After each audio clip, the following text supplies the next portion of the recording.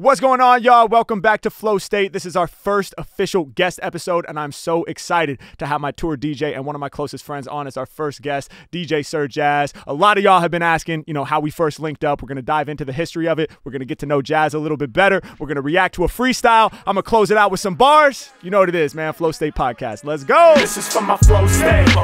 Add it. Yeah. Y'all know we back at it. Ain't it crazy how the mind works magic?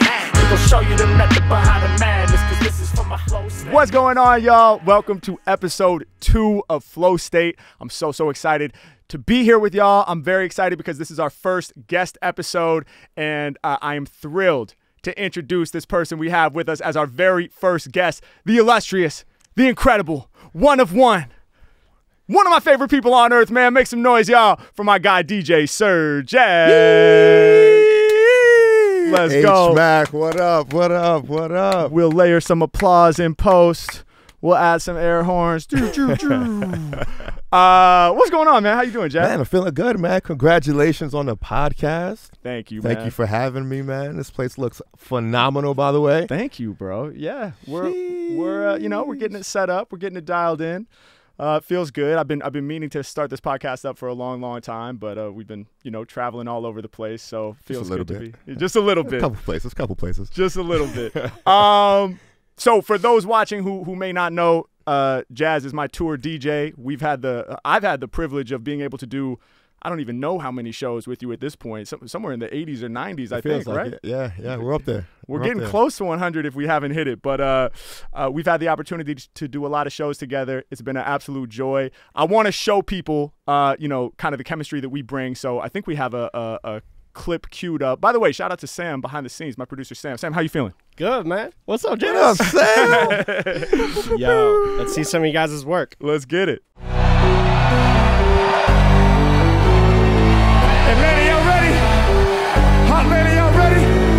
Let's turn up a little bit in here. From the back side to side up top. Y'all with us? Y'all with us? Hands up, let's go. Let's go. Let's go. Let's go. Hands up, let's go. Hands up. Hands up. Hands up, let's go. Yeah. And then let's go. Georgia, let's go. Hey. In the middle, let's go. Hey. Out of sea, let's go. Yeah. Mack, take a trip through the stars. Matter of fact, I take a trip to Mars. Yeah, you gon' trip out, it's gigantic. I'ma take a trip to a whole nother planet. Illest off the top is what they telling me. I melt MCs, I'm tripping like LSD. H-Mack, grip up on the mic and I'ma bust on. I'ma have you tripping like the magic mushrooms. Everybody knows I got a tripping when I be ripping. You know I take flight just like a pigeon or like an eagle. I rock for my people, my flow is lethal. When it comes to freestyles, I ain't got no equal. LSD, what I just mentioned. Yeah, y'all know we be easing the tension. Matter of fact, tripping like LSD. Tell them really y'all up in the fourth dimension. Come off the top and they call me a rhymesmith. I skip the fourth and I go to the fifth, cause all of my lyrics are timeless. H-Mack, man, I'm breaking the frame. At the fans, I be taking aim. And I know they be mentioning my rhymes, cause I heard that the fourth dimension was time. No time on my clock, I don't even need a rollie. And the industry really can control me. Yeah, when I use the draw MC mind, I could probably even freeze time. Matter of fact, we gon' get ill. We gon' freeze time, I don't need no quill. Everybody right now, don't get hype, chill. Everybody in the venue, stand still. That beat switch though.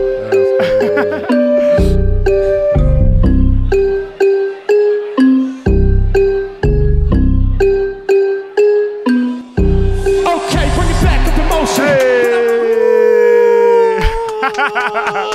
Yo, how crazy is it to watch some of that shit back though, man? Just seeing the size of the crowd and like how big we built this thing up to over the past couple of years is kind of crazy, man. It's insane, man. These I was telling Sam, like, being able to watch back a lot of these behind the bars, especially from tour, has been my way of reliving the show, because I really forget. We're kind of in autopilot on the road, and we get to the venue, we set up, and once it's go time on stage, you're just kind of no drop intended in the flow state, and until it's time to pack up the gear. So being able to watch this back, man, it's just like, damn, like that happened, dude.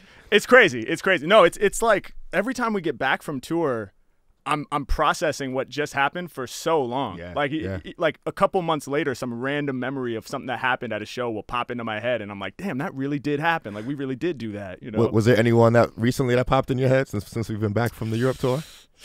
I'm trying to think anything specific that came back to me. You know what came back to me was that song we did. I actually mentioned it on the first episode we recorded for the podcast. Which the solo one? Episode was For the Love of the Game. For the Love of the in Amsterdam. Hey! In Amsterdam, dude.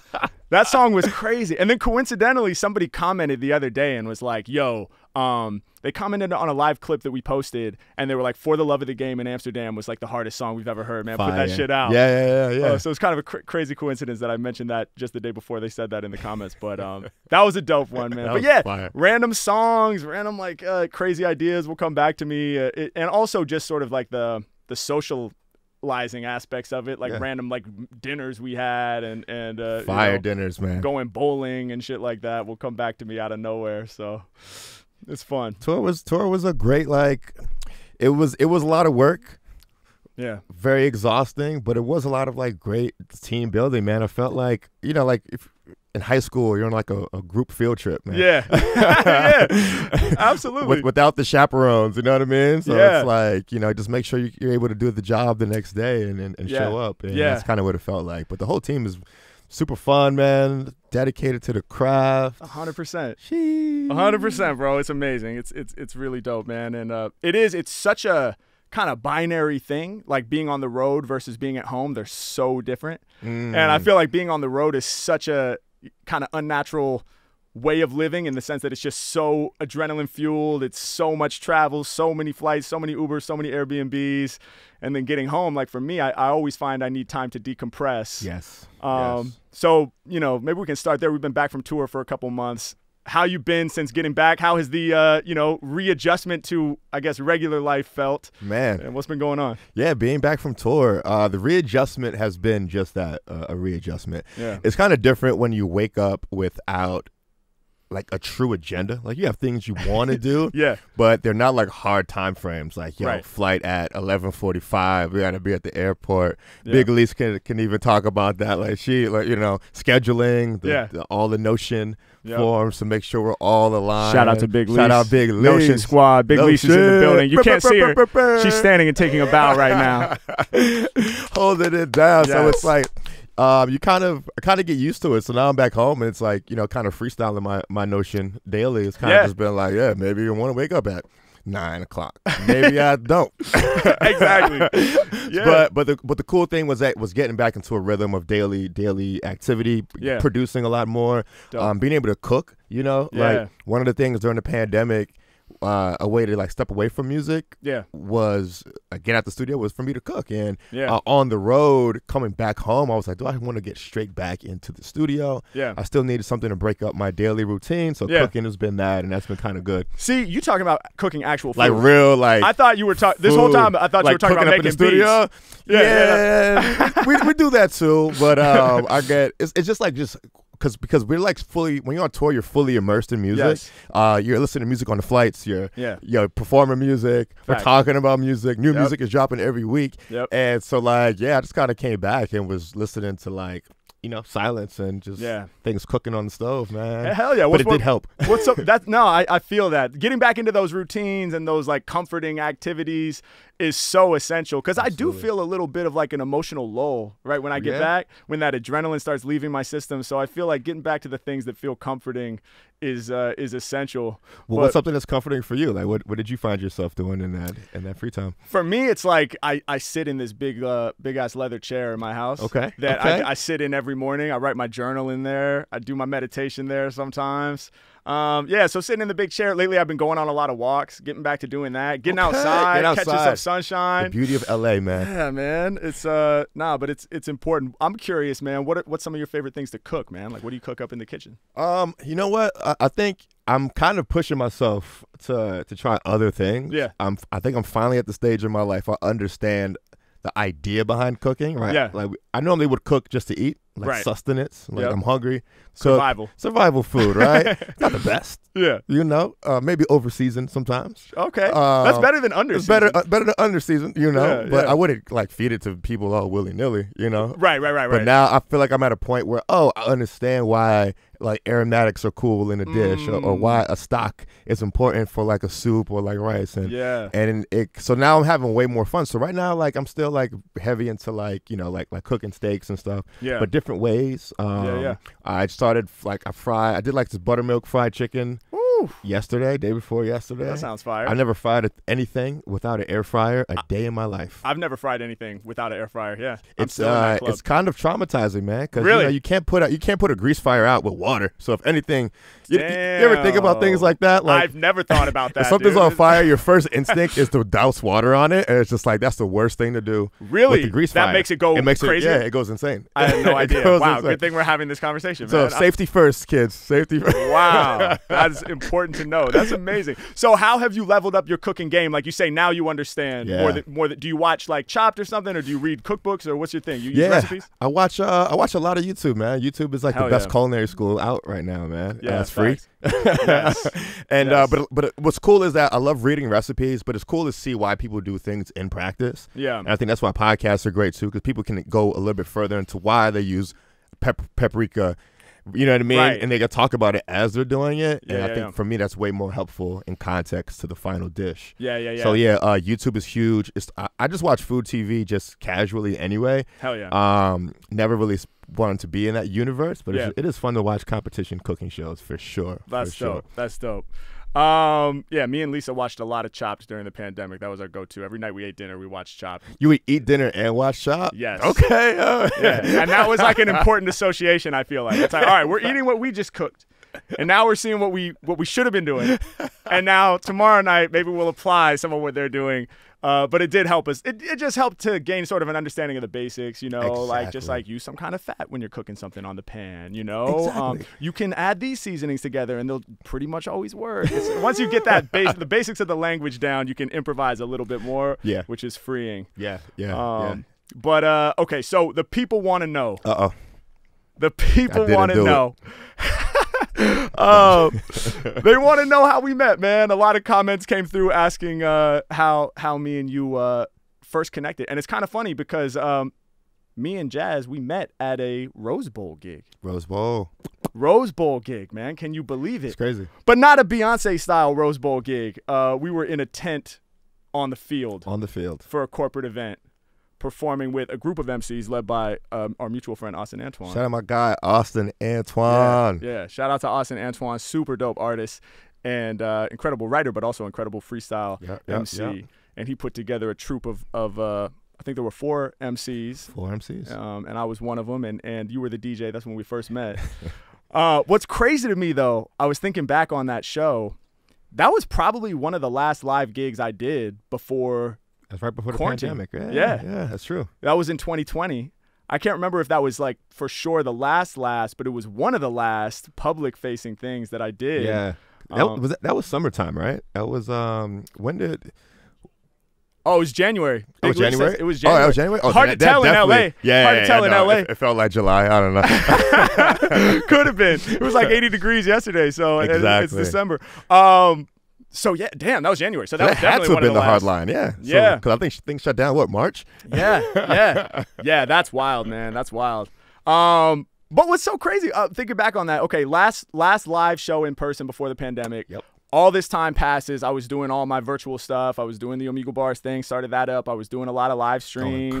Going crazy. And then when it was finally like, okay, the world might be opening back up again, we might be able to get back out there. I thought of you immediately, man. Based on the vibe and the energy that you brought to that first single gig, the one and only time that I ever met you, and I think we did a couple rehearsals for that as well. Yep. But yeah, man, your energy just it lights up the room, bro. Oh, that's love, man. Appreciate you. Yeah. And it's just been such a joy to be able to build with you, man, and to be able to do these shows, man. Oh, same. Yeah. Likewise, man. Yeah. Likewise. That gig was very unique because it was a corporate event. Yeah. And see, the thing about working with freestylers, y'all, when they say things are unplanned, it really is. Like we rehearsed more so just to kind of get a flow of like timing. Like, all right, boom, boom, boom, boom. And then we get to the gig, and the guy's like, like I'm backstage, and then they make all of you guys move to the other side of the stage. That's right. And then meanwhile, Paris Hilton is like giving like a TED talk damn near about tech and stuff. That's like, right. Paris Hilton. Shout out to Paris Hilton. So, yep. all right, I'm thinking it's going to be, I had no clue, guys, no context. And then we get backstage, Paris Hilton is walking off, and the guy's like, yeah, just stand on this thing. I'm like, dope. Oh, yeah. this is ridiculous. Tell them about the thing, man. So I stand on this thing. I have my little bitty controller. I'm thinking, like, as a DJ, I'm going to be like a side stage, you know, like, there's no reason for me to be center stage. Yeah. And so I stand on this little podium looking thing on the stage, and sure enough, just like home cuz just pushes me out to the so I'm just on this podium just sliding across this, like Paris Hilton's walking out and then I come like sliding and now I'm center stage and they're not out yet and I'm just like, yeah, y'all ready to party or what? But a bunch of people, mind you, a bunch of people in suits with lanyards. Like that was the vibe. It looked like the hypest hip hop show of the year, bro. People seated in suits and lanyards. You're on a full on floating platform. Platform with an itty bitty controller with zero context. Like, I think the setup with corporate shows is always tricky because no one knows how to transition into the next phase. Yeah. I learned that sentence from you, by the way. Transition into the next phase. Oh, let's go. Hell yeah. Yeah. But yeah, like that was just it was like it felt awkward, but it was like oh snap. By the time you guys came out, like it really did become one of the dopest shows because they stood up. They were having fun. They were probably waiting for this the entire day. Yeah. And y'all brought it, and I was everyone's style. I think it was you, Lex, Austin. Yep. Lex Rush. Yeah, shout out to Lex. Like, everyone had a different style. Yeah. And they approached it differently. And Jazz, did you DJ for them when they were on the mic? Yeah. Like, you were DJing their set? Yeah.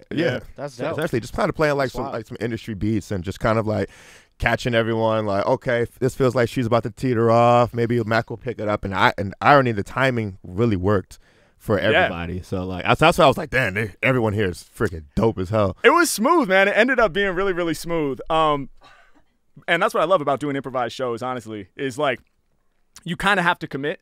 You know, like you can't, it's like either we're going to map it out and we're going to know exactly what we're doing and that's what's going to give us the confidence that we're going to be able to crush it, or we're gonna wing it. We're gonna freestyle it, and in a weird way that gives me the confidence because I know it's wide open. So it's like I don't have to be doing any one exact thing at any given time, but based on the energy I'm getting from you, and in that case with the other rappers, like based on what I'm feeling from them, it's a lot of body language, reading the energy and stuff. And interesting. I mean, that's my favorite way to do it, obviously. But that's dope, man. Like when did you realize that? When did this become like a realization for you of like that? Because like getting in front of people, it's always going to be butterflies, always nervousness. Like when did you realize that?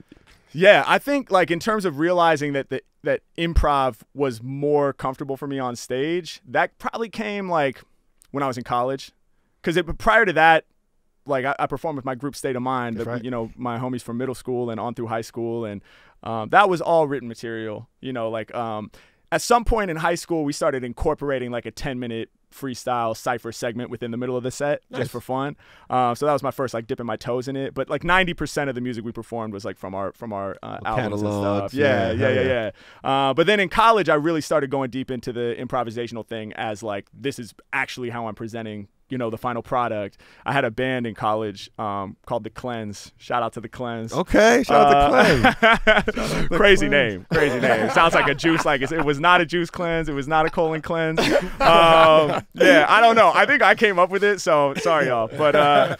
But we rocked a lot of parties and stuff, and I would it was like live instrumentation, and I would freestyle the full set, and that's when I first started getting comfortable doing that. And I was like, dude, I love this because we were rocking college parties and stuff, and you never knew what the vibe was going to be or what the environment was going to be like, you know? So having the flexibility, like whether it was like a tiny little house party where we're just crammed in the corner and we're like in the living room, but people are kicking it outside. So when you pass through, you're kind of part of the music. Like I remember vibes like that, or some of them, you know, it's USC. So sometimes like the music industry program would like rent like trussing for a stage and like actually build out like a fucking stage behind some big like, you know, frat house or whatever it was. And so I never knew what the vibe was going to be. And so for me, it was like a cheat code to be like, I just show up blank slate and I'll improvise about what's happening live. And that's how I'll draw people in. No matter what, I know I can make it fit, you know, instead of being locked in. But yeah. Shout out to the college era, man. Shout out, yeah, man. Definitely got a lot of reps in the college era for sure. The reps are a big part of it, right? 100%. Gotta get those reps up. 100%, 100%. Do you wish we had a floating riser for you on like for the Odyssey tour? It would. You know what? It would make getting around those stages, because on the Odyssey tour, these stages were way bigger than the Energy Exchange. Way bigger. Getting from on and off, maybe. Yeah, just true. for speed. For efficiency. For efficiency. We should probably spring for the floating riser sheerly for efficiency, man, just to get your setup out there. I'm thinking for the next one, dude, like just popping out from the bottom of the stage, man. Like a little smoke, just land. Hey, man, I'm here for it. You come from the top. Yeah, I will be lowered down. Yes, let's do it. That's the new walkthrough. I no longer enter from the back of the venue. I enter from the fucking ceiling. The ceiling, the glide through. The glide through. The fly through, dog. The fly through. Oh, that's amazing, man. No, but it's true. The stages got way bigger. Okay, so let's take people back to the first. To the first one. The first show. After quarantine, I remember I sent you a DM. When I was talking with my team, like, let's get out there, let's do some shows, let's test this idea of doing a fully improvised, freestyle show. Yep. Like an hour runtime, like a full set. And I sent you a DM, I don't know if you remember, of Black Thought freestyle rhyming over Questlove. Yeah. And Questlove was DJing and doing like a blend. The Roots Picnic. Yeah. Roots Picnic. That's right. Yeah. And that makes sense because it was like the quarantine version. Exactly. That's why they were doing it like that. It was like they were filming it outside. There was no audience. It was back in that time when like people would pre-record their sets and like submit them to a virtual presentation for the festival. I saw that clip. Obviously, it was super fire. Black Thought is one of the GOATs to me. Legend. And I basically sent you that, and I think I was just like, yo, I'm trying to do some shit like this. Are you down? Yeah, that's kind of how it went. Yeah. And you were like, hell yeah, let's get it. Oh shit, Sam, I screenshotted the DM actually. So oh shit, there it is. When I said I think I said, it was actually like, yeah, I know, because yesterday I pulled it up and I screenshotted it. Context is key. Well, anyway, paraphrasing. Hey, you down to do some crazy shit like this? Jazz says yes, and that's fire. That's dope. First show, Hollywood Improv Comedy Club.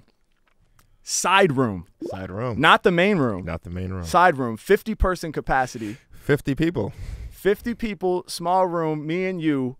And for people to submit words, this is the craziest part. For people to submit words for me to freestyle about, because that's part of what we do is people like submit words from the audience and I use them to make up the songs.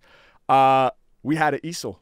Mm-hmm. We had an easel and we had like pieces of paper. Was it paper? It was cardboard. It was like middleweight cardboard. Got it. That's right. Not too flimsy, but not too heavy either. That's right. Somewhere in the middle. That's right. Mad pens and Sharpies. Mad Sharpies out on people's tables. Yeah, that too. People had tables. They had tables. People had tables. Dinner club. Yeah. Like small dinner club vibe. You could order dinner. Yeah, true. During the set.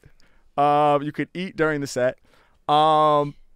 Dude, it's crazy to reflect back on that first show. Yeah. For two reasons. One, I personally had no idea if it was going to work. Just in general, the concept. Like I thought it seemed like it could work to do a fully improvised show with like words submitted by the audience. The whole run of show, it was like, is this a thing? Yeah. Will this work? It was the very first test, which is crazy to think about. And then the other reason that it's so crazy, if I can remember what the other reason was, but I can't. But that's why it was so crazy, because we were testing it. Yeah. There was another reason why it was so crazy. Thinking back to it, I think what I was going to say is to see how far we've taken it from there. When you look at that Atlanta clip, I wanted to ask you, man, did you have any idea, like when we were doing the 50 people in the side room at the Hollywood Improv, that we would eventually take it to the Atlanta level? You know what's crazy? When you first sent that DM, and like I saw that. And I'm like, yo, this is a tight performance. And then it started to contextualize, like, what is a freestyle show even look like? Yeah. Like, it was one of those things where I just kind of, like, green screened, like, us, where, like, Black Thought and Quest was. Yeah. But, like, the crowd was just, like, shrugs. We don't know. I didn't know how people were going to move. I didn't know I had no clue. So, like, the first show gave so much context to the potential of the show. Yeah. And then, not only was it, like it was fun to be a part of, but like being that intimate of a crowd, you can see everyone's eyes, like, which is rare at the bigger stages. But this first show, I'm able to look at everyone in their eye and they're like, oh snap, they are really like loving this. Hell yeah. Like they're fully immersed. They're reacting to like the bars, the visual cues of the words being on the cards help massively because everyone's like engaged together. It really felt like a magic show. Hell so like I was like, damn. Like it was that point I was like, oh snap, this could be nuts. Yeah. Like this could be crazy. Hell yeah. Crazy. What about you, man? Like after that first show, you're done, you're sweating, you walk off stage. Yeah. You're thinking next step already? Definitely. I was like, fuck yes, we have something. Woo! That's how I felt after walking off after the I was like, yes, we got something. Yes. We have the first thing. Yeah. But then I was immediately like, the easel cannot be the long-term thing. Because we threw away, like, just like from an environmental standpoint, dude.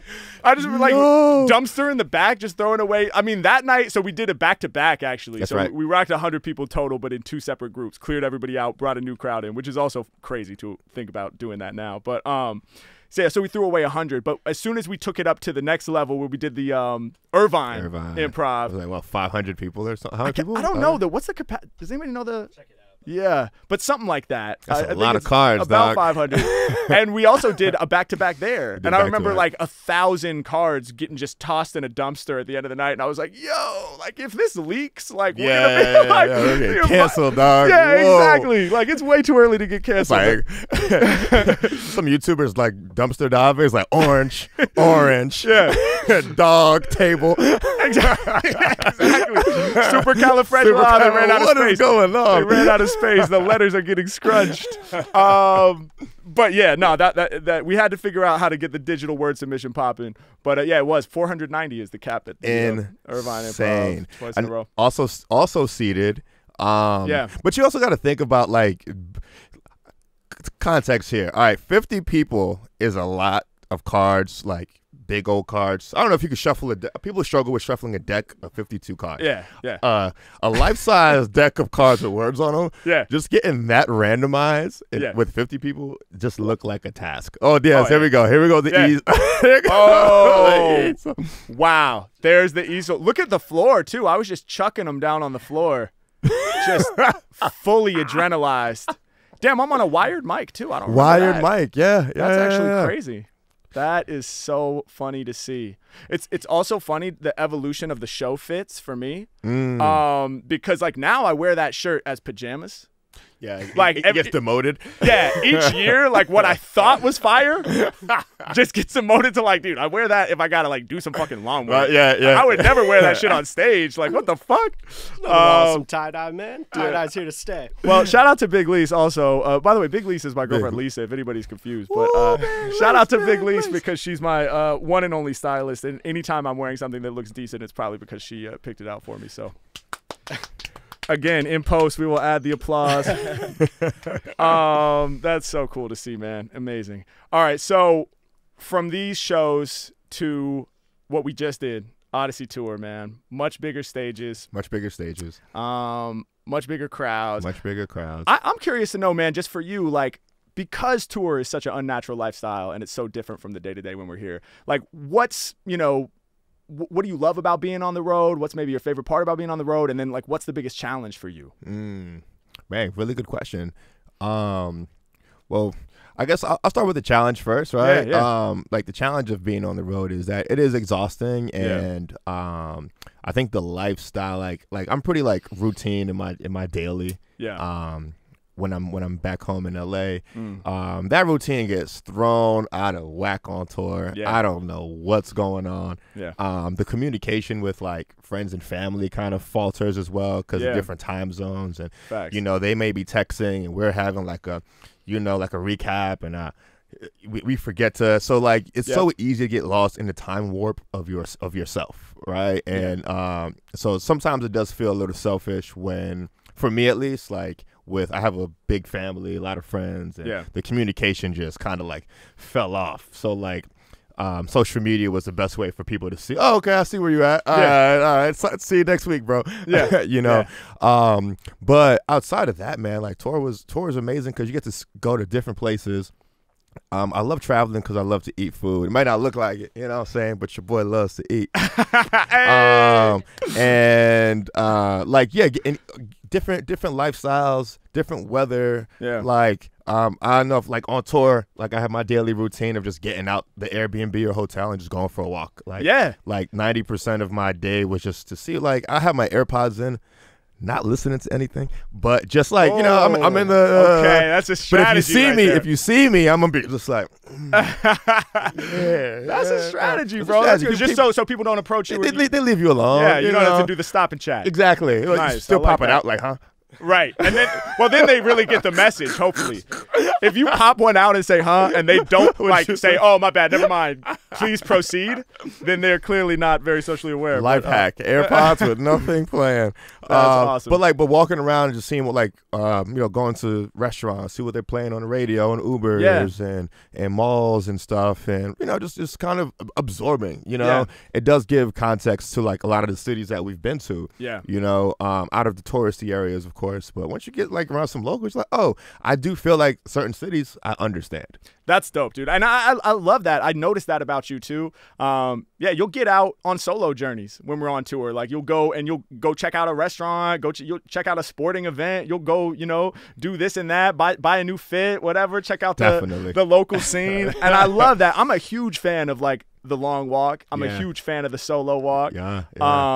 And like I said, I'm actually just bringing that back into my routine, and it feels really good to be doing that just in my neighborhood. But do you feel like doing that on tour helps you even like for your set, like for your DJ set or musically? Like, does it help you as a performer to get the vibe of the city? Absolutely. I think everyone should do it, you know, because you kind of miss the beauty of being in all of these amazing cities, right?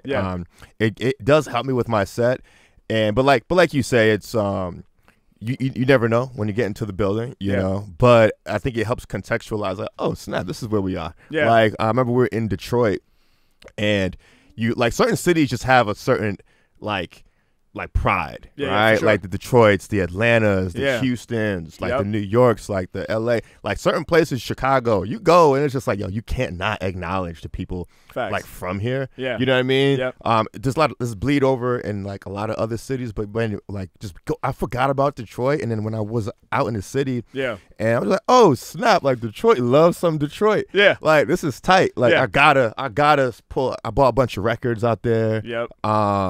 Learned a lot about history, man. Dilla met a ton of like dope like house DJs. Dog, like and then I get on stage and it's just like let's try it, and then they go crazy when it's something like oh, this guy knows what he's talking about, you know. It's such a dope nod, man. Absolutely. And it's so cool because for those of you who have never been to, you know, one of the Odyssey shows, Jazz warms things up before I hit the stage for 30 minutes with his own set, and it's so dope when you play the local shit. It's just, and I feel like it's a respect thing too, you know. It's like, hey, we're here in your city, like we're guests here in your city, we're excited to be here, like, yo, what's going on, y'all? Like, we know what's up. You Absolutely. know, we do the knowledge, man. We do due diligence. The funny thing about that for me is like, because I'm not a sports guy at all, as you know. So like on tour, it's like every city we go to, like on the way to sound check, someone will be like, all right, Harry, Lions, Tigers, and you know, whatever. And it's like list off the teams. That was good, right? Lions, what else? Yeah, you got two of the Detroit squads there. Yeah, he nailed it. Detroit in the building.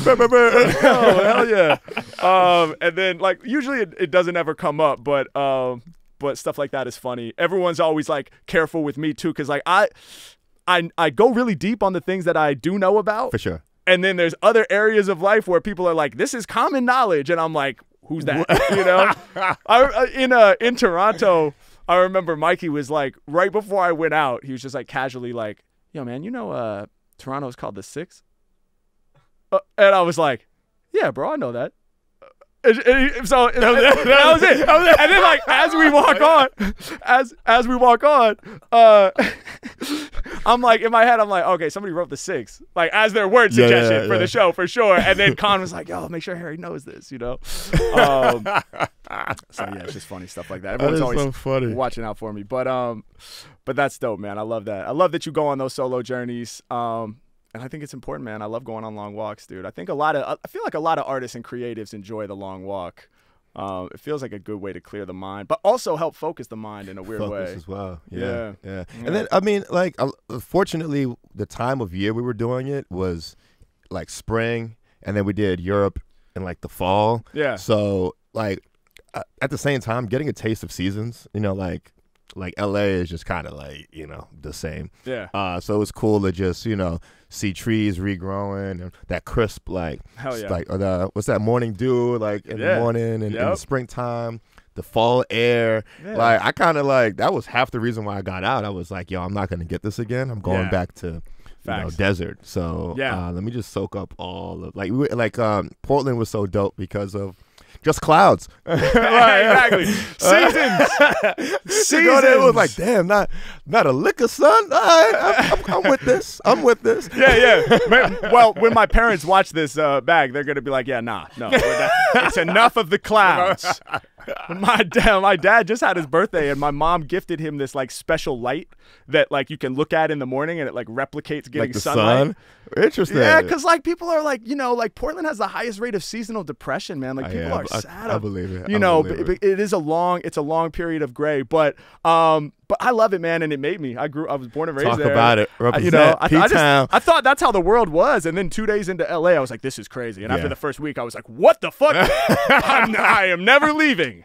I am never leaving. It's always vacation here. So was there an adaptation period when you got to LA from Portland? Yeah, but I quickly was like, woo! Like, let's go, dude. This is dope. Palm trees. It's sunny every day. Like, it wasn't hard to adapt, but it was shocking because it was so different from what I was used to. But do you feel like that makes it harder to like discipline and focus up if it's like if the weather's nice? Like Portland will probably make you be indoors a little more. Yeah, when I first got to USC, I was just like smoking weed at noon every day, and I was just like, dude, this is dope. Like, let's go to the beach. Like, yeah, it was hard to get my act together at the beginning for sure. But now I do feel like, you know, now I'm a bit older, a bit more responsible, much more productive, and I do feel like the weather plays a big role in terms of me feeling happy. Like it really, I feel like emotionally it affects me, man. It does, man. That natural light, dude. Yeah, it's so good. It's so good. Speaking of, so you're from Maryland originally. Yeah. And then and moved to New York. How old were you when you moved to New York? So I was born in New York. Born in New York. Started in New York, moved to Maryland. Got it. Stayed out there like public school, college, and then moved back to New York. I would say like 13, 14 or something like that. Yeah. And then but it's like different. I was like grew up in like Brooklyn. Yeah. Moved to Maryland. And when I moved back to New York, I'm like, I don't know if I want to live in Brooklyn again. So I ended up living in Washington Heights. And even though they're close on the map, it's like two different like lifestyles of the city. You know, like Washington Heights is like right above Harlem. For people who understand Manhattan, it's like way up there on the west side. But we were right on Riverside, and it was like the water is there. The sun sets in the west, so we get like the beautiful sunset right over the water. Dope. And it was like, I loved it, man. Loved New York. Hell yeah. Do you feel like obviously New York is, you know, the city where hip hop was invented. Yeah.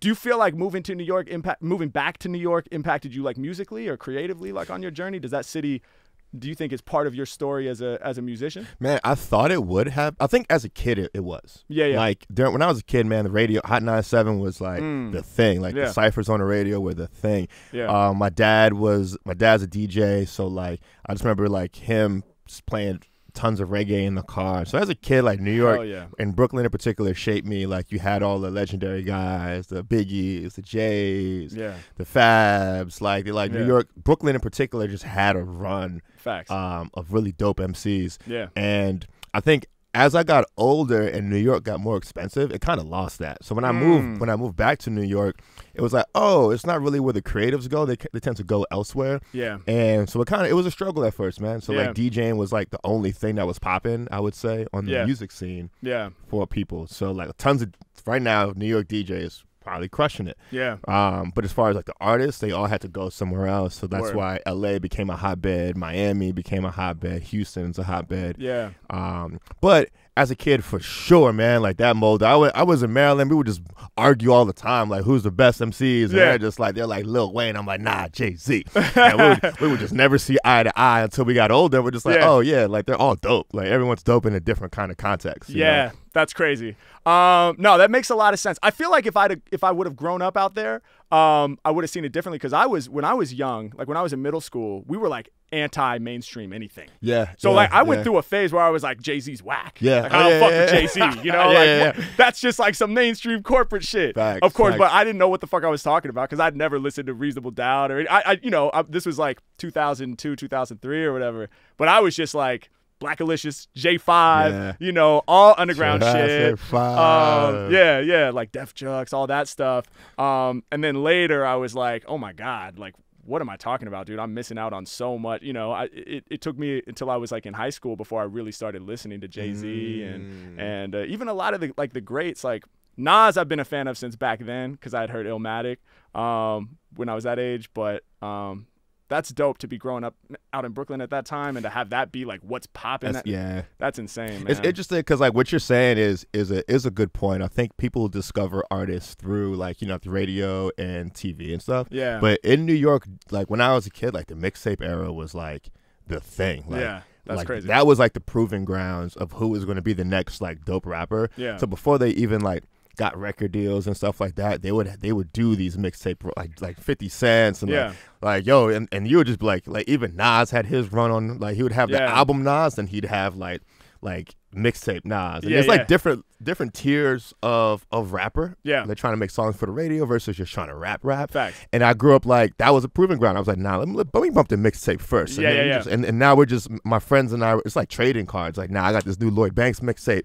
Yo, you heard this, and it's just like we're trading and we're going back. Locks was going crazy. Yeah. So like that's what got me into these particular guys. So what's interesting, like Jurassic 5, like how'd you get into like I know you're like Blackalicious, Jurassic. You saw them live, right? Yeah, Blackalicious was the first rap show I ever attended, but we got put onto them by my friend Brady's mom, actually. Shout out to Brady's mom. But yeah, me and Brady, we were musical, partners back then, man. Back in 6th grade, he was the DJ and I was the rapper. He would he had one of those fabric binders, you know, with like the rough texture with the zipper, and he would take the tip of the pen and scratch it back and forth on the outside of the binder. Sounded like he was scratching. That's a throwback. Yeah. Whoa. And I would kick my little rhymes and shit with my prepubescent Alvin and the Chipmunk voice, just using vocab words from class. And so we had a group, and then we were really into it, and his mom read an article in the Willamette Weekly, I think, which is a newspaper up in Portland where I'm from, about the Blackalicious record, and she was like, here, and it mentioned that it was like, you know, positive, like it was like on a positive tip. Got it. And so she's like, oh, let me steer these guys in a, you know, because we were listening to radio rap and stuff, and so I think she was like, oh, this might be good for them to check out, and I think she gave us a $20 bill and was like, go walk up to Music Millennium and cop this, and so and we put it on, and we were like, whoa. I'd never heard anybody rap like that. Rest in peace to Gift of Gab is the MC from Blackalicious, who's like a crazy style master and super dense lyrical multi-syllabic like alien. And we were just like, what the fuck is this? So that's how I got put on to those guys. And then it was just like building out the that was the nucleus, and then we just started expanding out from there. Like Charlie Tuna from J5 is featured on one of the songs on there. So then we started checking out J5. Diligence. Yeah, read the liner notes. Oh, it turns out Questlove played drums on this track. That's Who's amazing. Questlove? And then find out about the roots, and everything was just sort of like organically. We built our own sort of like universe up in Portland because there wasn't really a scene that much going on that we were aware of up in Portland. So we were just discovering cats organically that way. That's insane. Cause that's what I was wondering, because you were talking about, you named a lot of artists. I'm just like, not that they're obscure, but like the level of discovery is really tough. Like, like I came across J5 like on accident too. Like I think they're probably featured on a song from someone I liked. Yeah. So like features clearly work, right? Yeah, like, facts. As far as discovery goes. Yeah. But that's wild. And like Portland is West Coast. Like, was there any like West Coast artists that you like discovered on your own coming up, like that you really gravitated towards? I'm trying to think. Well, we sort of like discovered the Lifesavers up in Portland, which is, by the way, Lifesavers are a really, really dope group. And they ended up getting signed to Quantum Projects, which is the label that Blackalicious was on. And so I think we like one of the early shows when I saw Blackalicious. I don't know if it was the first one, might have been. but the Lifesavers opened up, and we were like, these cats are from Portland? This is crazy. We were like we were 12 years old, so we weren't on the scene. You know what I mean? Like, even they were probably doing really big, they were definitely doing big things in Portland already, and like, if you were like a hip-hop head in Portland that was like 18 and older and could get into shows, you're probably you already knew them. But to us, we were like, how has this been happening all around us this whole time? Like, what the fuck, where have we been? It's like, dude, we are 11. But yeah, Lifesavers. Shout out to the Lifesavers, man. They're really, really dope. But you know what? I love what you mentioned too about the sort of like parallel underground vibe of like the mixtape vibe that was happening from cats that were on the radio that we know as legends from like their records. But then there's like this parallel mixtape thing happening that was like localized, because it was like you had to buy the actual mixtape, like probably right before or maybe aligned with, I don't know the exact timing, but like the beginnings of being able to download shit off LimeWire, but right probably before that a little bit, right? So it's like you actually had to cop the mixtape. Yep. So like where in New York there's always like a spot selling mixtapes, right? So like every big DJ had their runs, a DJ Clues, a Funk Flexes. That was their bread and butter, and they made a lot of money. Like and then fast forward to like DJ Drama and stuff, like the mixtape was the brick and mortar of sauced up rap. Fast forward, like when you're not in that environment to physically buy them, it's impossible. Like there was no Amazon back then, right? You know, so like LimeWire was, when that came out, at least when I was in Maryland, I was able to get like a song or two, you know, keep my ear to the street of what's going on in New York, because like without physically getting that mixtape, you weren't getting it. So that was a parallel universe for sure. That's so dope, dude. That's such a different way of experiencing those artists that are now like on everybody's top 5. But it's like, you know, you got to hear this whole other side of their creativity. And I was talking to a friend about this, where like it's so mystified, like the artists from the 90s. Like we don't know their journey. We just see like the success, you know. Exactly. And like you hear all those stories about like DMX, like battling Jay-Z. It's like, damn, like there was so much like groundwork that happened in these guys' careers that we are just it's just like folklore. You know what I mean? Like it's just like, man, I heard like Jay-Z and Big L battled, you know what I mean? And it's just like you look at it from like, oh, that's cool, but for the streets that was probably like massive. That's like a heavyweight boxing match. Oh, hell yeah. For up and coming artists, you know. That's insane. So I always love that part of it and digging back, you know. Yeah. So dope. I got tricked by LimeWire so many times, though. You remember those massive collab tracks, dude? I thought they were real, and I'd be like, what? It would be like Eminem, Jay-Z, Biggie, Nas, Tupac, Big Daddy Kane, KRS-One, Cool G Rap. It would just like go on and on and on forever, and I was like, oh my God, they worked together? They were in the they did a song together? What the how are people not talking about this? But it was just it was either just it was like somebody got the acapellas and put them all on a beat. Put them all on one, Or it was just something completely different, like a total troll thing. It was a troll song. It's like somebody's song from some up-and-coming rapper that's like trying I to got blow. hit with that a lot, man. I had like 14 different versions of Crank That Soulja Boy. Oh, yeah. Like he got me, dog.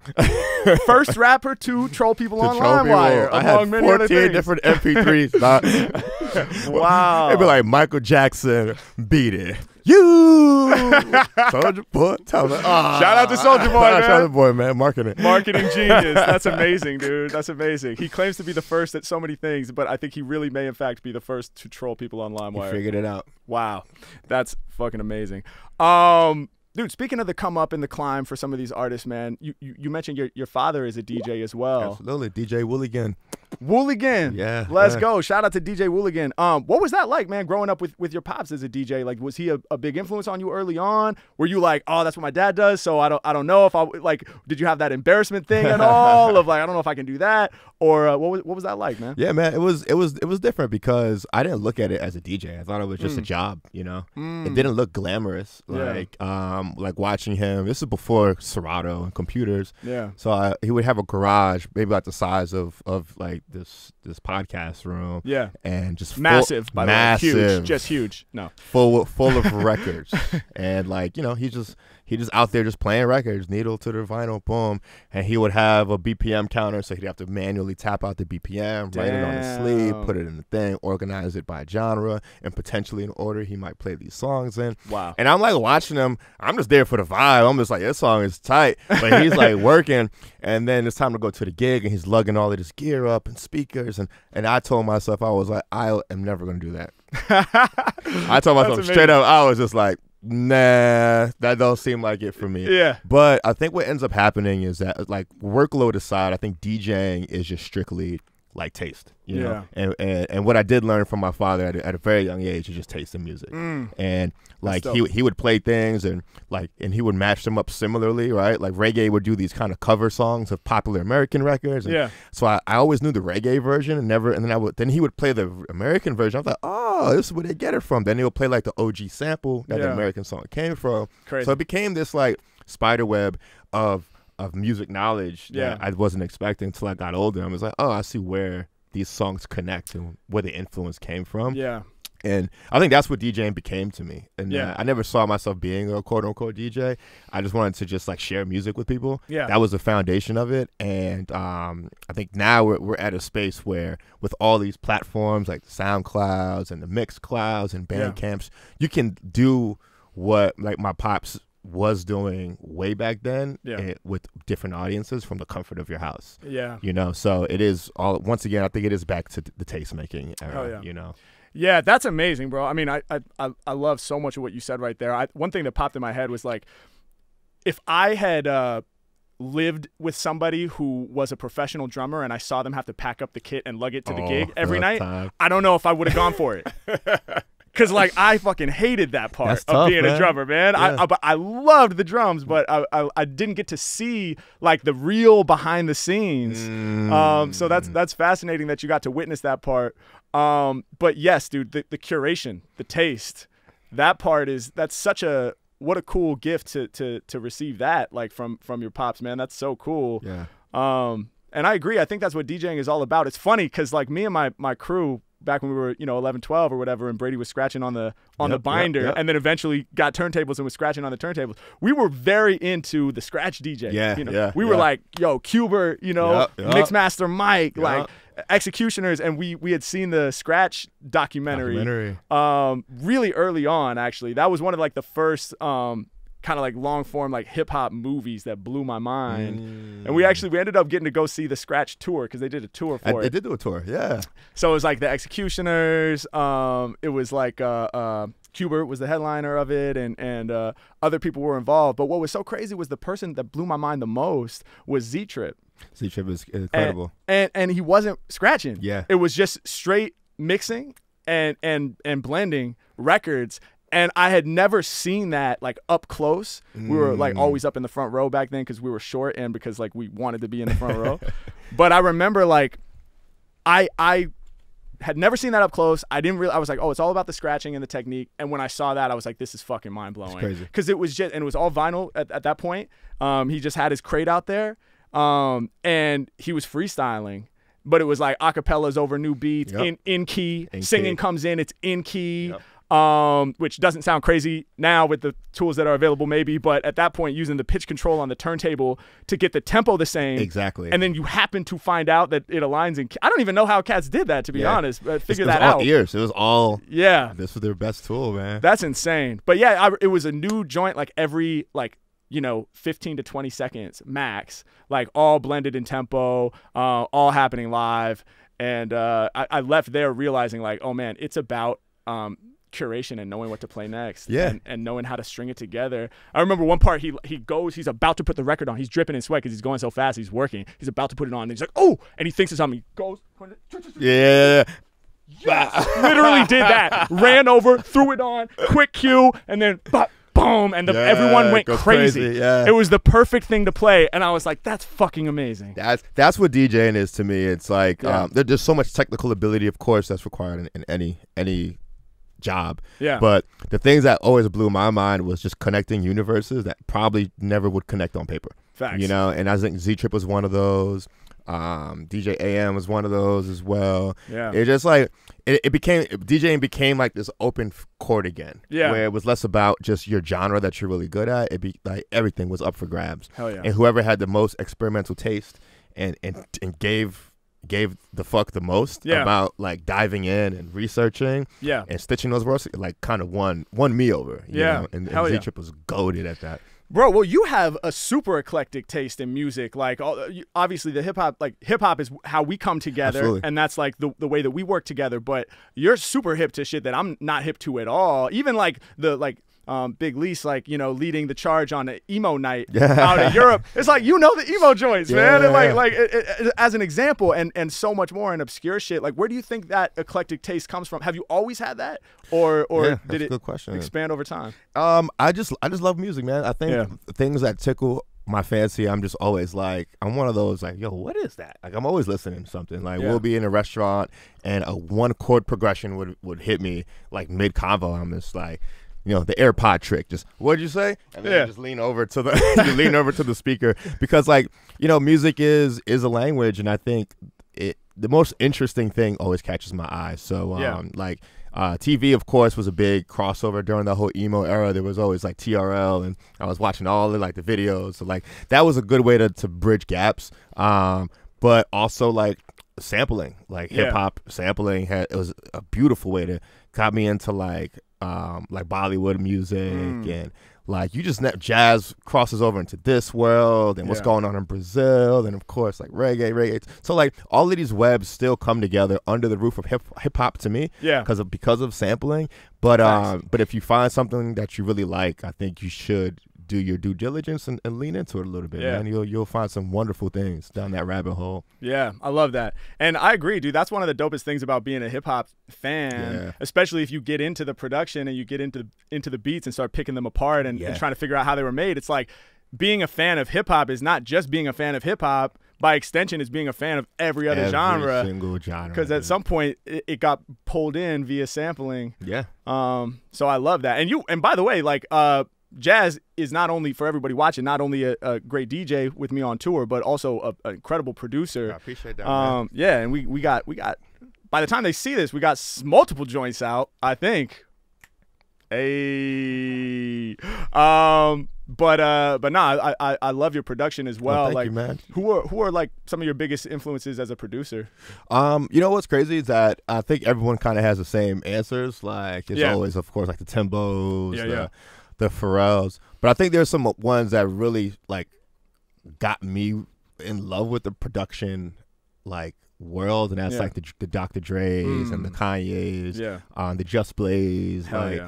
Because for me, I always like beat making was one thing, but it wasn't until I got into rooms with artists, and it was like, yo, you got to actually make a record. It's a whole different mindset, and that's where the fun comes in, because you're almost like a therapist at that point. You're no longer like a beat maker or a producer. Right. You're just three human beings, however many people just coming together for a common goal. And I think that's where like, yo, let's get the best result out of here, you know? And I think that's where it became fun to me. So like a lot of like the guys who like Pharrell was great in the room with people. Kanye always had song ideas, you know what I mean?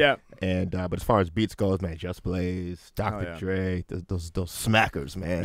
Hell yeah, bro. Dilla's, like, come on, bro. Hell yeah. No, that's dope. No, because you very much are a producer, not as opposed to like just a beat maker. For sure. When we did awards, we were in here like creating that song together, from top to bottom. And I remember like you were guiding me through the vocal part, and try it like this, try it like that, and helping bounce things off of me so that I was able to get the best performance from myself. So I love that, man. Like, and you smoked that. And it's like, one thing I would definitely say about you is like some of my most talented friends at every level in life are some of the most coachable. Like, and I think Word. Just like it's just like not being afraid to try things, you know what I mean? It's like it really makes the job, I think, fun, you know? Hell and then for you, it's just suggested things of just like why not, you know? But everything you do off top like is already like gold, you know what I mean? Like, oh, thank you. I was like, can we push it even further? Let's see. Let's just see. But that's what makes it. But that's what makes it so fun for me too. Is like I love taking the energy that's thrown at me and channeling that to perform. Like that's There why I it love is. freestyling. That's why it's always like, yo, throw me some words or whatever, you know. So to be in the studio and have try it like this, try it lower tone, try it, reach for that part, you know. To me, that's like the same energy as freestyling. I believe that, but just in the studio. So I love that, man. Does that also work when you're doing like live streams with people and doing guerrilla bars, or even the live show? Like I've been meaning to ask you this, like going from the live show, going from the streams and like Omegle and stuff to guerrilla bars to like now you're on stage. There's still kind of a wall essentially with that stage, but do you feel like you get that give back energy wise with these live shows? Definitely. Yeah. I feel like for me it's always a energy exchange. You know, that's what we call the first tour. The energy exchange. But it is whether it's, like pared all the way down to a one-on-one interaction on Omegle, or scaled up a little bit to making a crowd with guerrilla bars, or then even scaled up to a bigger stage like when we're out in London rocking in front of 2,000 people. Like to me, it's the same concept. And it's the same idea, and it's kind of like the same way of creating, where it's like I show up like I don't know what the vibe is going to be, and then the people fill me up with the energy. There we go. And that's sort of like what gets me fired up and allows me to like take it to that next level. And people have pointed that out sometimes, like if whoever I'm performing for is not that hype, I'll still find a way to like get there, for myself, because it's important that I can show up and do a good job regardless. Professionalism, kids. Hey. Listen to that, professionalism.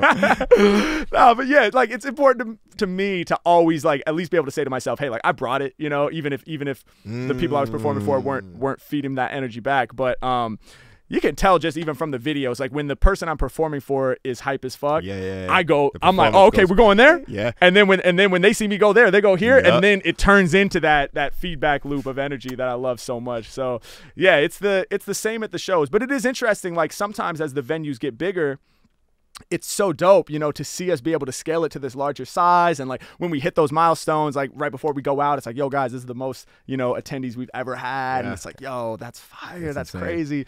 And I want to keep going bigger and bigger, but there is a certain charm to the small room shows sometimes where you can see, even throwing back to what you said about the 50 people at the side room at the Improv, it's like we saw everybody's face and the audience members become almost like characters in the event, and so, yeah, that energy exchange for me, like being able to see and feel the audience is super important.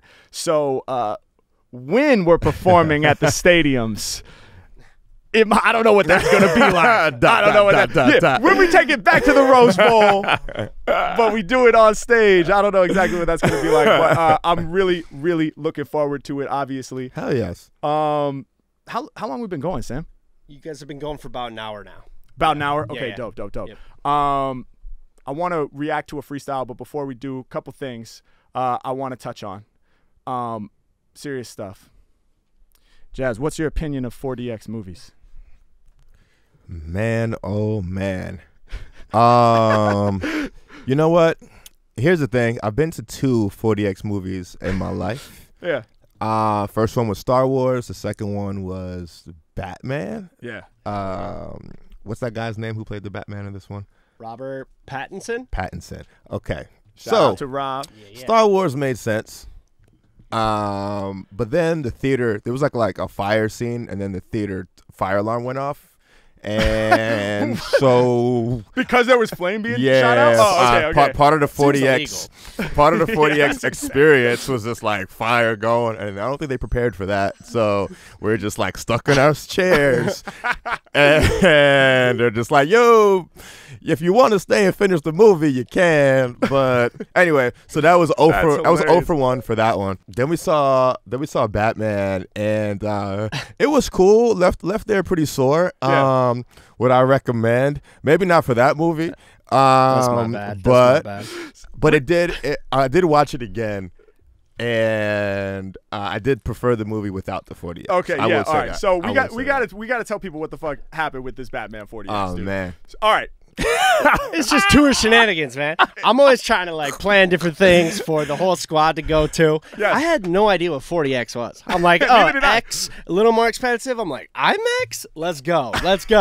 Next thing you know, it's like we're 2 minutes into the trailer. Like my beer's all over the ground because this like chair is like on a roller coaster. I'm concussed halfway through.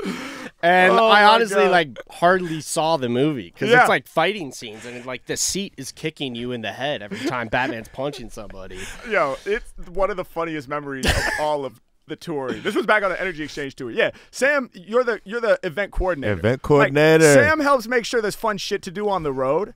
And he's really good at it, and it's a really great, it's a kind of bad at it, which makes me it's interesting. Makes him good at it. It makes it more fun. Yeah, we had no idea it was going to be 4DX. Sam had no idea it was going to be 4DX. Lisa's so excited because she does so much like logistical planning, and so it's like, oh wow, Sam planned this whole thing just for us. Like, this is so great. We show up, we're immediately like, why are these chairs so like high off the ground, and like why does it feel like we're getting into a roller coaster? We're like, oh well, like I guess we'll see what happens. On the ceiling and like yeah, why are there fans on the ceiling? Next thing I know, dude, I've never laughed so hard as when the chairs start kicking into gear. First thing I do is look at Lisa. She's like, what the fuck? Full screaming. And then I look over at you, Sam, and Khan all in a row with full beers. We got double fisted. On full swivel. Whoa. Dude, your beers were on an actual like camera gimbal. Like your hand was just like doing it. You guys were like, the movie theater beers are like $14. I'm not wasting a drop out of that thing. Oh my God. Hilarious. No, but it was funny because at least taking that day off, like that first scene, they're like highlighting all the features of 4DX, which is a horrible thing to do, by the way. Right. Because we just sat down. I'm trying to take a sip of beer. I go like this, and the chair does well. I was like, wait a minute now. And they do like a fighting scene. We're all getting beat up. Yeah. And then Sam leans over to me. He's like, Lisa's gonna kill me. I look over at Lisa. Lisa's like, looking for a casual movie night. I look back over. I was like, we're good, dog. We're good. Oh my God! But to be fair, great. Yeah, that's one of the funniest moments of that tour run. Core memory right there, dog. I just remember just laughing so hard throughout the entire. The movie's not funny at all, but it was a lot of laughter that happened. Well, also, like Sam, you're like a fucking film buff, dude. Like I look over at Sam. He's like. He's trying to counteract the 4DX as much as possible. You're just scooting off this ride. Scooting all the way forward like this, like counterbalancing his head rumble, just like trying to watch the fucking movie. Waited like damn near 2 years for that movie. I couldn't see anything. Just getting rocked around. Yeah. The funniest part too is like the response to the score. Yeah. Like the musical score. Like there would be like a bass drone during a part where it's like a slow panning cityscape, and for some reason my chair is rumbling to the bass drone. I feel like they should not consider the score as something that deserves moving effects, right? Like that doesn't make any sense. That happened right away too. I feel like that's when we knew it was going to be bad. I don't know. It's a long movie, but they hit you with that like trailer beforehand where they flex all the movement. We're like, it probably won't be that bad during the movie, right? Like opening title, there's like a little bit of bass in the score, and the chair's like, we're like, oh, we're in it. It's just literally just a pan over the city. It's like, why am I? There's no dialogue, no nothing. Like, Also, it punches you like during punch scenes. That's legitimately. You got to get consent. You got to get consent for that first. They got to make you sign a form. Like, do you want your ass whipped in these fighting scenes? Yes or no? Like, I would have said no every time. Well, punching hurt. I've never being in the car chase, like that's one thing. I could see how that's exciting. Yeah, like it's like a roller coaster. Never have I once seen the dude getting his ass kicked and been like, I want to feel that. Yeah, exactly. This viewing experience would be drastically enhanced if I was getting my ass kicked. That's what this is missing right now. Not even you doing the ass kicking. You got to be the one. I'm like, damn, put me in Batman shoes. I'm these guys. Yeah. Damn. The part I didn't like was because Batman's Star Wars, they didn't do like weather because it's not like it's planets and space stations. But Batman, they really flex the temperature a lot. Yeah, like it was whenever cold. it rained, it would just be this drizzle coming down. I'm like, dog. I live in Los Angeles. I'm cool on this. Like, but I think you turn it off or something. There was like I don't think so, man. Like not in that theater. That one was insane. You could turn it. That was insane. I was looking for every switch. There wasn't any.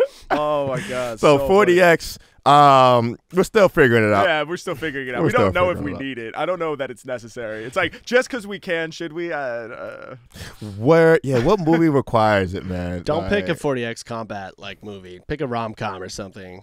Batman. 40X rom-com? You get smooched? Oh, yeah. Some little lips come out? Instead of getting beat up in your back, it's just like back rubs. All sensual. Oh, that's hilarious, dude. Candle scents. Maybe you're onto something. Might be onto something, dude. Yeah. Dude, while we're on hilarious tour memories, something popped into my head the other day when I was in the car with Lisa, and it was so crazy to me that I had to confirm that it really happened. And actually, Sam mentioned it when he got here today. Like, it's almost unbelievable that this happened. So, Energy Exchange Tour, comedy clubs, right? We were mostly in comedy clubs, like 200-person dinner room scenarios, tiny stages, trash sound systems, great for comedy. All right, no diss to the, great for one guy on a mic, not great for 808s. But that was our foot in the door, man, and it was a beautiful time. But one of the anecdotes that just like brings me right back to the comedy club vibe is, do you remember when that dude announced you as Senior Jazz? Yep. Senior Jazz, bro. Senior Jazz. Yo, what the fuck? Senior Like, all right. Jazz. That definitely happened, for sure. I can't believe that actually happened. It turned into, I was like, that must just be a joke that we made up. But that actually did happen. So, like, at the comedy clubs, there's, like, usually a staff member that works there, and it's their job to, like, announce the performer. But usually it's a comedian, you know? So they're like, ladies and gentlemen, like, make sure you keep your phones away, no filming allowed, like, da-da-da, we have a special on this drink, and now, the moment you've been waiting for, up next. And so, but our show doesn't start with a comedian, it starts with you. Yeah. And we wrote your name, Sir Jazz, S-U-R space J-A-Z-Z. What would it take for someone to decide and commit and say, yeah, that's what it is? That must be Senior Jazz. Like, that's insane, bro. I thought, because to your point, if we're at a comedy club, and generally, a lot of these people who work at comedy clubs do want to be comedians as well. Oh, so I thought it was a joke. Yeah. And so I'm waiting for the guy to just kind of like, there was like this, he was, sometimes they'll say it, a little pause. Yeah. And then get back to it. Yeah. But there was never no getting back to it. That was it. There was no joke there, buddy. He committed to the Senior Jazz. And then the irony is that the green room, it was like a hallway. It was supposed to be a curtain there, but the guy's like, someone's holding the door open. Yeah. So he says, Senior Jazz, and everyone in the room is like, and so they're staring at me. I'm just like, who the fuck is that? I remember Mikey popped his head out and was like, did he say Senior Jazz? And we were just dying, dude. We're trying to make eye contact with you. You're looking back like, what the fuck is happening? Oh, my God, dude. Good times, though, Great times, man. A lot of great times at the comedy clubs. A lot of big learning curves. Yeah. I think we learned a lot of patience. Yeah. And but then also I think through that, it was the entry point, as you were saying. Yeah. But through that, I think you kind of even started creating like visions in your head of what you saw the show to be. Oh, 100%, man. 100%. And we learned how to like troubleshoot and how to make things work on the fly. And I think it's actually like it's better for the first tour shouldn't be like all like ritzy and nice and like, oh, everything just works great and sounds great and it's perfectly optimized for the show that you're trying to do. I agree. It shouldn't be like that at all. Like it was the best possible environment for us to actually test the show and actually figure out how to evolve the show and like really kind of like earn our stripes and show that we can do it. And like how cool for us that like the venues that just happen to not be totally optimized to what we were trying to do are actually themselves like legendary venues. Like legendary comedy clubs. And I feel like, like I mentioned the sound system or whatever. It's, there's no subs in there or whatever. But I still feel super grateful that like I got to perform in those spaces. Facts. And that we were even like, let up in there. Like, and we could do our thing on those stages where like legends have performed, and these are rooms that people work their whole life to hopefully get an opportunity to be on those stages. So, it's so true. It's dope, man. It's the way that it all worked out. It's never how you think it's gonna go. Ever. It always takes its own. It always takes its own route. But I think it's pretty cool how we got this thing going, dog. This guy, man. This guy. Well, dope, man. So we had some members of the community submit some freestyle videos. I think we're gonna react to one if you're down, man. Okay, I'm down for this. Let's do this. Let's get it. Yeah, let's pull one up. Yeah, what do we got? I believe this is from, let's see, Throne Genji. Oh, hell yeah. Yep. I know this cat. This dude is dope. He's been down with the community for a long time. I think he was out at the Boston show. Oh, hell yeah. So, hell yeah, let's check it out. Without further ado, straight freestyle. Thank you, Harry Mack, for the opportunity. Let's go in. Yo. Yeah. Just thinking about what's important. Get the green like a forest. Get the beat, then I scorch it. I'll be shooting like Jordan. Every day, yo, I get it in. Thanking y'all just for listening. That my shine, I be glistening. I'm living just like a citizen. I'm paying my taxes, but I'm working on my craft and my passion. Got me living in a whole different habitats than everything. I spit tight from day into the midnight. I gotta get my shit right when I'm using the windpipe to rip mics. Say nobody stopping me. I'm snapping like photography every time that I'm on the beats. Honestly, I'm tired of apologies. I gotta really show myself. Every time I flow, it helps. I'm feeling so gold as well. You know I'm shining every time I get it done. When I'm spitting freestyles like I got a poison tongue. They might be avoiding them, but you know it's getting intense. Yo, I gotta pay the rent, cause it's at my own expense. Facts. Hey, all right. Yo, he did his thing. That was fine. He smoked that. Hell yeah. He smoked that. Hell yeah. Dude, I love the flow state with freestylers where especially being able to see the words on screen. You do this really well is where the person seeing the word is probably trying to predict how you're going to get to that. Yeah. And keeping everyone on the edge of your seat. Yeah. Like figuring out more creative ways to get to the word. Yeah. It's always a fun process for me to watch. So he went crazy on that. Definitely. The setups were really clean. Love the pockets. The bars were there. I'm rocking with that, my boy. No, that was yo. Throw Genji gets down, man. I Definitely. like this. And I first heard him freestyle like a couple years back during the pandemic on like one of the happy hour streams virtually. He came on and threw me some words, and then he was like, "Yo, I freestyle too." And he did his thing, but it's been cool to see his growth too from then to now.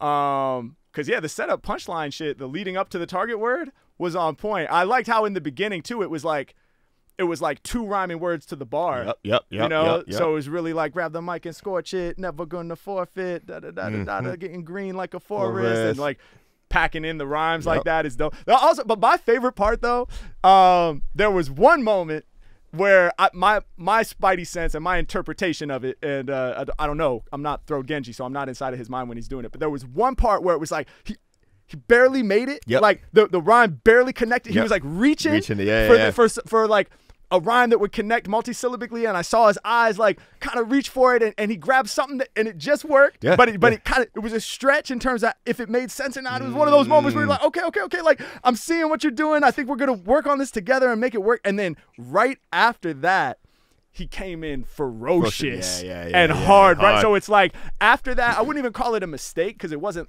a mistake, but it's like as a freestyler, I recognize that moment where it's like it's not exactly what you wanted to do. You know, you lost control of it for a split second almost, and then you just come back in snapping. And I just love that, man. I love that energy of like if you feel like you're about to make a mistake, you don't get sheepish or be like, oh man, whatever. You come back in twice as hard as before, and from that moment on, he was just slaying. He went crazy. That's interesting. I felt that energy wise, exactly everything you're saying, and I think that is that's a professional move right there, man. Big fan of that. That's the only option, man. When you're doing it live, bro, you keep the mistakes if there are any, and you come back in twice as hard when you're recovering from it. But I wouldn't even say he made any mistakes, man. That shit was clean. Shout out to Throw Genji. Facts by Mack. Let's go, man. Let's go. By the way, y'all, if you want to submit your freestyles to all the aspiring MCs out there, y'all know what to do, man. You just got to hit up the website, which is going to be shown on the screen momentarily. But I think I know what it is. I think it is harrymackofficial.com/flowstatepod. Nailed it. Hey, let's go. The monitor always goes down at the crucial moment. But that was a test for me. So, yeah, all the MCs out there, man. And, obviously Throw Genji has been putting in the work for a while, so he's got some real solid technique already built up. But don't be discouraged if you're earlier in your journey.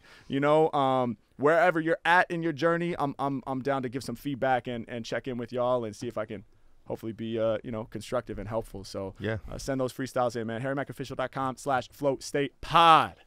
I'm sure we'll have the link in the description, assuming there's a description. So definitely. So check that out as well. Dope. Jazz, so honored to have had you on here as my first guest, man. Thank you for having me, my friend. So blessed to be able to work with you, bro. That was formal. That was formal.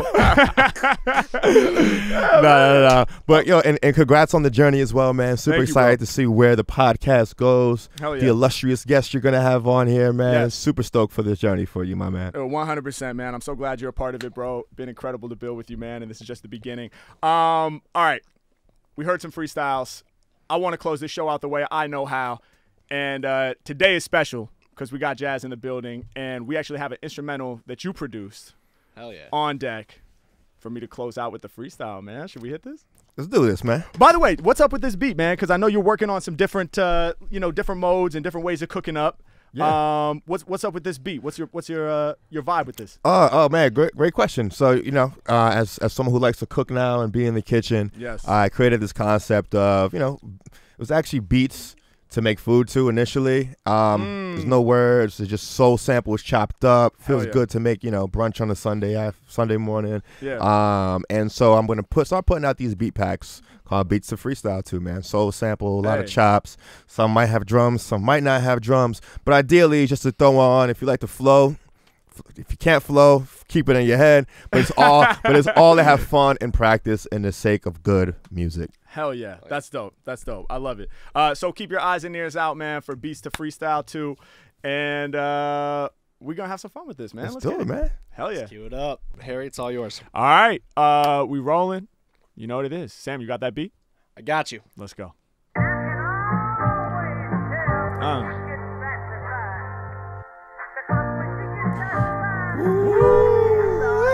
Hey. We coming live from the Float State Podcast. Let's go. Your boy Sir Jazz, H Mack in the building. You know what it is, man. Let's go. Float State about to be activated. Yeah. Come on. Hey. Sir Jazz on the beat. Come on. Yeah. Come on. Yeah. Come on. H Mack, I'ma snap with the heat. Locked in with the homie Sir Jazz on the beat. We get that real, not that wannabe love. Been tearing up mics since we was in them comedy clubs. Yeah, spitting with passion. Rappers got me laughing. Never gonna cash in. Steady taking action. Never faking. I'm creating on my true route. Interviewing the game like when I'm on this blue couch. Hey yo, we about to get the properest info. Ever since we started, we been dropping shit that been dope. They know the daily drive them silly. Every flow worth the Billy. I'm the GOAT though. Blow your mind with dope flows. H Mack, take it further on the platter. I'ma serve you every bar that I deliver, straight up murder. Yeah.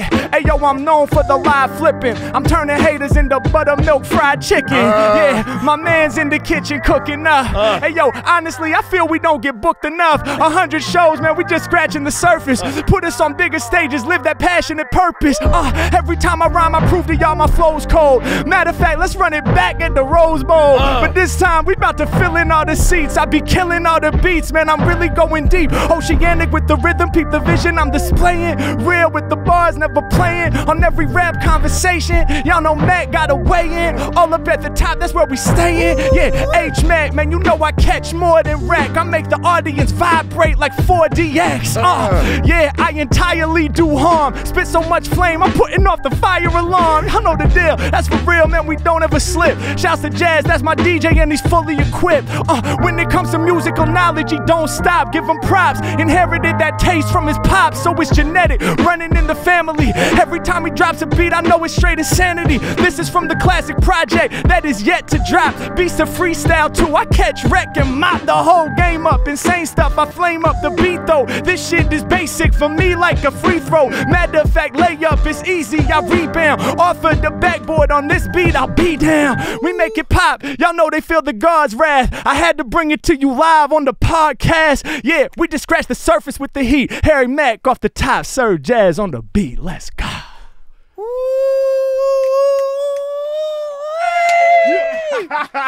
Yo, you killed that, dog. That beat goes crazy. You killed that, man. Another one. Let's go. Let's go. Oh, so fire, man. So fire. Such a joy to have you on here, bro. Such a joy to be able to not only work with you, but to be able to consider you one of my closest friends, man. And it's a family thing, bro. After 150 flights and like 90 Airbnbs, 90 shows, something like that, it really is a family thing, man. And like I said, you light up every room you go in, bro. So appreciate your energy, man. Thank you for having me on board. Shout out to the team. Yes, sir. Hey, Mack, GOAT, genuine dude. One of my closest friends, man. Can't wait to see this journey, man. Like, you deserve all the flowers, my guy. Thank you, bro. Keep it going. Just keep it going. You already know.